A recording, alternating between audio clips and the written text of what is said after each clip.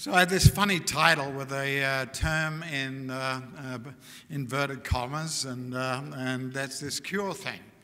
Because in the introduction where I mentioned that CLL is the most common leukemia in the Western world, the next sentence in all of the chapters, it's an incurable condition.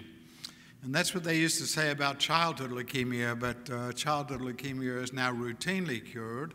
So perhaps we just have to say that all the incurable diseases are just pre-curable and, until we get the right treatment for them. So many of you are very happy at the present time because your disease is controlled, and control is good. But eradication of the disease is better, and if we can actually then return you to a state of normalcy, that would be even better still. So this is the FCR program, and the reason that I put it up here is because it's based on some sense that the alkylating agent is cyclophosphamide, which is the most flexible of this group of drugs, more flexible than bendamustine. And also fludarabine inhibits DNA repair in the malignant cells so that they can't escape the effect of the alkylating agent, and fludarabine is very potent in its own right. No one really expected the addition of rituximab to be as dramatic as it is in improving the outcome.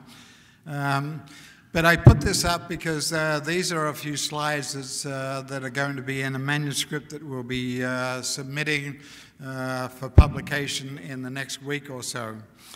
And this is the updated progression-free survival and overall survival of the initial 300 patients that were treated with the FCR program. And it used to be, in most of the slides that you saw there were survival curves in weeks or months. But as you can see, the survival curves in CLL are now getting out to years. It used to be up until the FCR program came along that the median survival of patients on clinical trials was about 5 or 6 years. And the median survival of this this group of patients has not been reached. Now, the median survival is when 50% of the patients would be expected to die, and this is where the survival curve looks.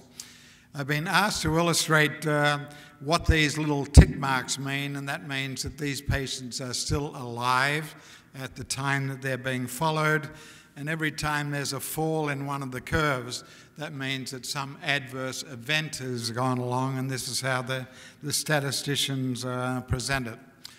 Also, the median progression-free survival used to be around about 3 years on average, and now it's out to 6 years. So progress.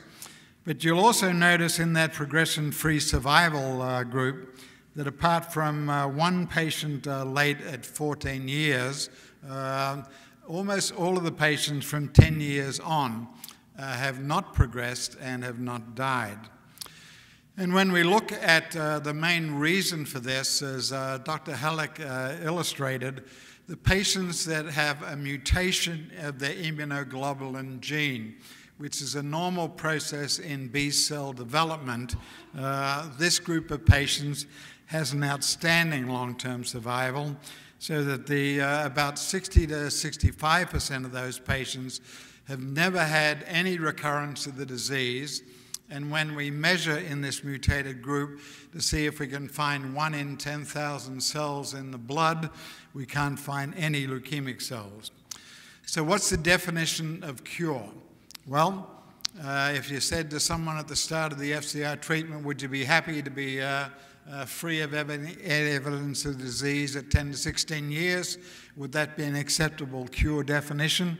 I'm sure most people would say yes. The fact that most of the patients with CLL are in their Medicare-eligible age group means that this has actually extended their freedom from disease for a long period of time. But you'll also see in the blue curve that there is a pretty relentless fall-off in the time to treatment failure or progression-free survival. So that this is a group of patients that we really do need to develop true and new initiatives. Now, this was done before the era of having these FISH analyses.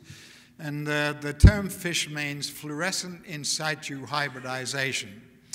So the problem is that CLL cells don't divide when they're taken out of the marrow, so that you can't do a genetic analysis on the chromosomes because they're not unraveling so that you can count them. So that you had to develop particular unique sequences that you could layer onto the cells and see if they had the right number of little fluorescent dots. And the abnormalities that Dr. Halleck mentioned was abnormalities in chromosome 11, 12, 13, and 17, and the probes measure all these things. So in the era from 2004 on, we had this information on the vast majority of patients, and during that time, we were trying to improve the efficacy of the FCR program. So we tripled the dose of rituximab, and it didn't work. We added mitoxantrone based on some data from our lab and from a clinical trial in Spain, and it didn't work. We added alemtuzumab or Campath to the FCR. It didn't make it better. We added a GM-CSF to it, and it didn't make it better. So from that point on, we just stuck with the tried and true FCR program. So the time to treatment failure by these FISH groups is illustrated here, and whether they were mutated or not. So this is the test moving forward as to whether the mutation analysis worked. And the top curve is those that had the mutation. And as you can see, as time goes on, the curve is beginning to flatten out and has a very similar outcome to what we saw before. We have in the pink, or perhaps ladies would call it fuchsia, and the patients in the fuchsia failed and go on to other things. The green curve is those that have abnormalities in chromosome 11, and even though they have a very good response, as Dr. Johnson mentioned, they become negative for MRD, they still all relapse. And then there's a subset of patients with other changes that appears to be able to go on. And again, because they respond again and again, many of these patients that are unmutated actually do very well because you can get another remission. But the group of patients that have the loss of partochrome 17 with loss of a particular gene function called P53, they stand out as something very separate. And the great thing about ibrutinib and idelalisib and ABT199 is that all of these targeted therapies work on the 17P group of patients. So we already have a better outcome for that group, and the next target group are the patients that have loss of chromosome 11 to see if we can get to the point where we don't have any recurrence of that particular group.